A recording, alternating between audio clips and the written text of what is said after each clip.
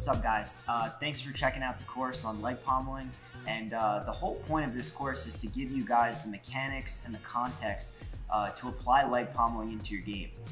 This is something I use a lot in guard passing, but I also use it in a lot of other positions, like how to get into submission holds, how to avoid being put in leg entanglements. And it's really a skill set as a whole rather than one move that you're going to be able to apply to your game.